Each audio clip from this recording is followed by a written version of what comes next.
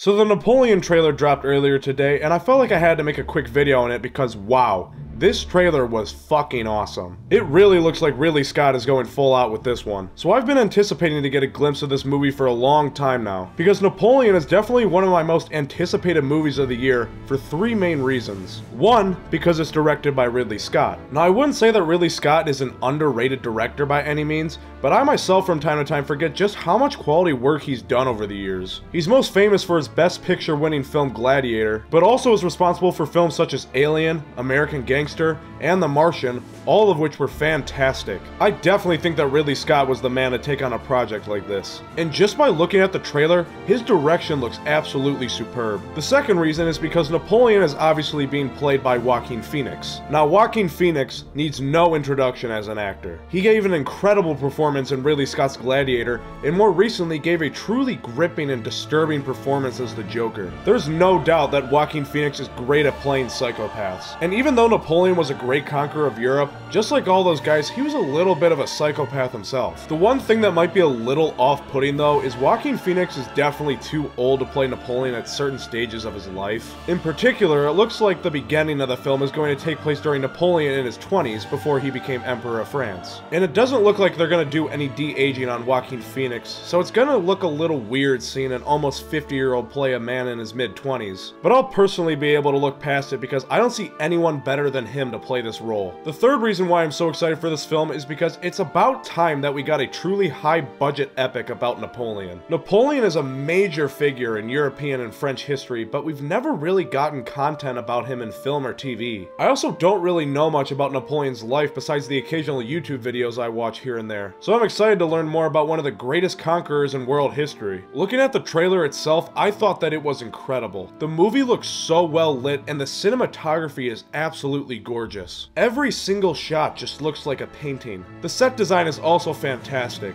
It's top of the line, which I would expect from a movie of this scale. The music was a little weird though, but I mean, that's just a little nitpick. I'm so glad that I finally got to see some footage of Napoleon, but it sucks because I want to see more, and I know I'm gonna have to wait a while before I get to. And the worst part is that this film doesn't come out till Thanksgiving, which also sucks, but I mean, hey, it's definitely something to look forward to. So mark your calendars, ladies and gentlemen, because this Thanksgiving, we're not going to Grandma's house for some stuffed turkey.